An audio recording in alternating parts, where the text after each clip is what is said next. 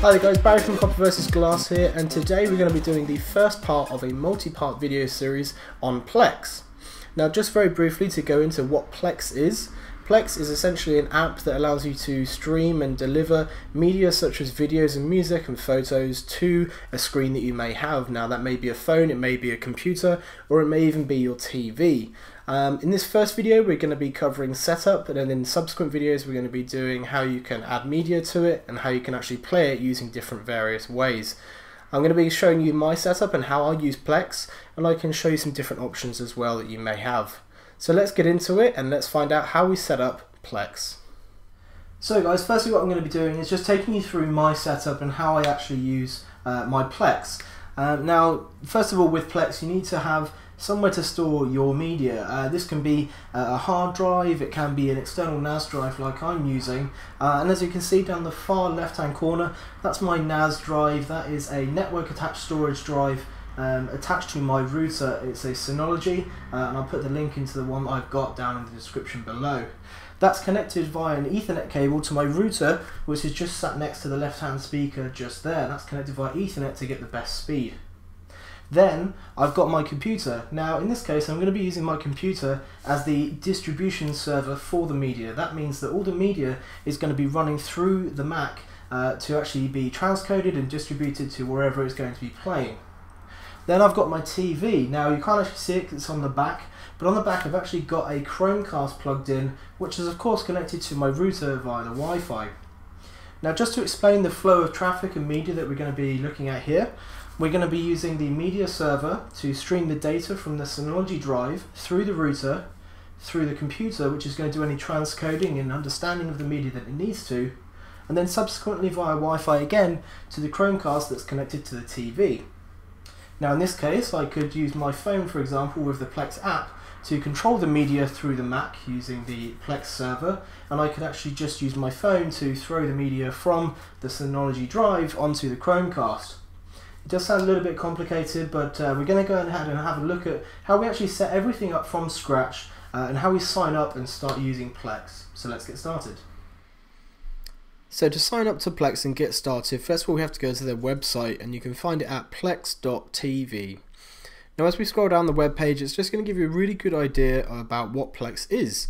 First of all, you can see that it works on tons of different devices, including Windows, Apple, Android, Amazon TV, Chromecast, Roku, and so on. We're going to be using it on the Mac, of course, so we'll look at that in a second. Next, you can see that it's mentioning about the server application, because that's pretty much the heart of the Plex experience.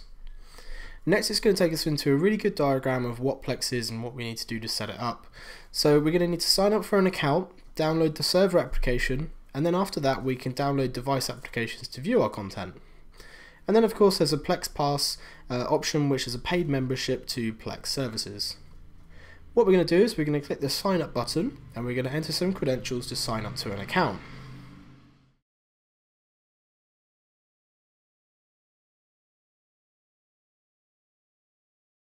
Once we've done this, we just click sign up and we follow the steps on the next page. It's going to of course offer this the option of Plex Pass, which is a paid membership that offers you various different features, but I just use the free version because I don't really feel the need to take any advantage of the other features it offers. So we're going to click no thanks. Then it's going to take us back to the main Plex screen. Now what we need to do is we need to download the server application, which is going to be able to organise and distribute our media. On the downloads page, we'll find the media server app at the top, followed by application downloads below. In this case we're going to click computer, but you can see there is a NAS option here because in some cases NAS drives can actually have the server app installed on them, so that you don't have to have your computer running to view your media. In this case we'll click on computer, and we're going to choose Mac of course, and we're going to click the download option. This is going to start downloading the server application. It's about 70 megs in size, so give it a second and it will download the application to your computer. Once the application is finished downloading, we'll go to our desktop where this is downloaded to, and we'll open it up. As you can see on the Mac, it simply puts the application on the desktop. What we need to do, however, is drag this to our application folder on the Mac. Now that it's in our application folder, we can delete the installer.zip that we downloaded earlier. We will now launch the media application and click OK to any warnings that come up. You can see at the top it's starting the Plex server application in the toolbar. This will then open up the web browser of default that you've set, in this case mine's Chrome. It's going to ask you to log into your Plex account, in this case we'll put in the details we entered earlier. Now that we've signed in, we have to click agree to the terms and conditions to continue. Now this is going to start up the Plex server application. Mine took a while and I actually had to refresh the web browser to get this to continue properly, but I do suggest leaving it at least a few minutes just to make sure. Once the page has been refreshed or completed properly, you should see a page similar to this, starting the setup process. The first thing it's going to do is ask us to enter a name for our server. In this case, I'm going to enter my Plex server as the name. I'm going to keep Connect to Plex ticked, as it will allow me to access my media outside of the home. It's then going to ask us to add a library to our Plex server so it can organise our media. In this case, we're going to choose movies first. It will give us an option to name the repository. In this case, I'll just leave it as movies. I'm going to click add a folder. I'm going to then search on my location for where my movies folder is located. In this case, it's on my network connected Synology. I select my movie folder and click add. Once I've got the destination inputted, I can then click on the advanced tab. In this case, I'm just going to make sure that the Plex agent is set to the movie database. This is just simply so that I can ensure that Plex gets the right information for my media. I'm going to click add library again, and in this case I'm going to choose TV shows. Again, I can name the repository, and then I'm going to click add folder. I'm then going to search on my Synology for my TV shows folder and click add. I'm going to click advanced just to check the agent that's involved, and in this case it's a TV database. And then I click add library.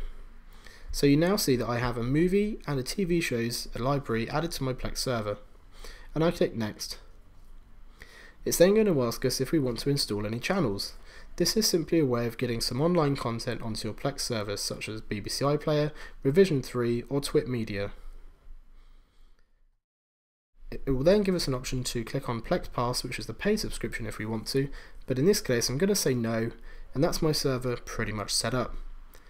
You'll be then taken to a page that looks like this, and it will look very busy down the bottom as Plex is now going through all of my media and matching it with online databases and giving it its own metadata. This is going to title it, description it, and add all the information you'll need to make it look nice and good. I'm going to go into the settings just to check a couple of things first before we move on to the next stage. In this case, I'm going to jump straight into the server tab on the top right. I'm going to make sure my server is named correctly first, then I'm going to click connect and sign in. This is just to simply ensure that my server is signed in properly to my account, which again will allow me to access my server outside the house, outside of my home network, as long as the server is on, and in this case as long as my computer is on. Once signed in, I'm going to go down to the next stage, which is agents. To explain what agents are simply a way of linking to online repositories of information. In this case, there are categories for movies, TV shows, artists, albums and photos. Under the movies heading, you're going to have personal media, Freebase and the movie database. I suggest moving in the Freebase and the movie database those preferences to the top. This is simply to ensure that Plex matches correctly your media. I have found that sometimes if you leave local media assets up the top, for example, it doesn't exactly match it correctly. There are some other options you can tick in the advanced settings, saying include adult content for titling, for example, and location setting, which allows you to choose the location where your media is from, and it will date it appropriately, such as release date. There are some other settings here which we're just going to go through, and you can feel free to explore these yourself on your Plex server. If I click on the library tab, the only one I'm going to tick in here is update my library automatically and save changes. This is to ensure that every time my library changes, such as adding or removing media, my Plex server will adjust itself accordingly.